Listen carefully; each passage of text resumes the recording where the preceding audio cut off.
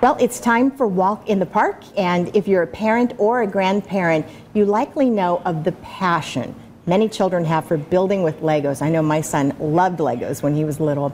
The Parks Community Center is hosting 2 creative construction challenges this month that bring kids together to make some fun memories during the summer, and they could make for some pretty good pictures too to share on social, if you don't mind me saying. I want to introduce Caleb Shanup. He is with the Fort Wayne Parks Department. Nice to meet you, and thank you for being here. Absolutely, thank you. Really appreciate it. Please tell us all about the Creative Construction Challenge. Who can participate?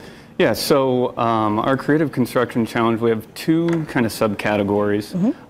So ages 5 to 12 can compete with an adult, so grandma, grandpa, mom, or dad. And then they'll have an assortment of 200 Legos that they get to just freestyle build, anything creative that they can think of. And then our other challenge is a solo challenge, so that's from 9 to 14 years of age. They also have 200 Legos. So it's an even playing field. Everybody's got the same exact, we don't want anybody to get a head start or anything. Yeah, true. And then the solo challenge, so they have a theme, so it's over transportation. So anything transportation related, that's what they'll build for. It's just a license for creativity, isn't Absolutely, it? absolutely. Amazing to get the opportunity for your child to show their imaginative spirits, if you will. When and where is it, Caleb? So it is next Friday, July 12th, from 5:30 to 7, downtown at the Community Center. And there will be winners, right? Yes. Yep. And what do parents need to do about registration?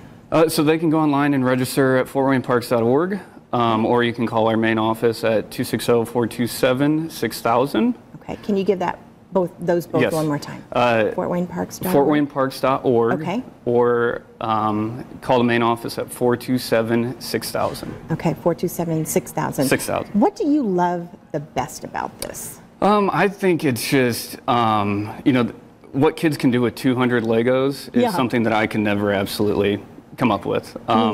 Last year we did our theme was downtown Fort Wayne, and just to see what these kids could put together is mind-blowing. Well, it's a great opportunity for them to learn. Yeah. And it's a great opportunity for them to make memories as a group and turn around and say, hey, Mom, Dad, Grandma, Grandpa, look what I just made, right? Yeah, absolutely.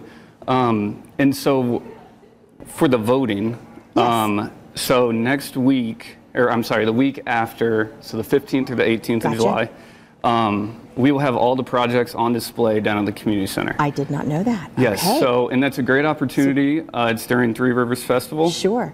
For downtown with the family. This is where you come in, right? If you're downtown with the family, come down. It's open to the public.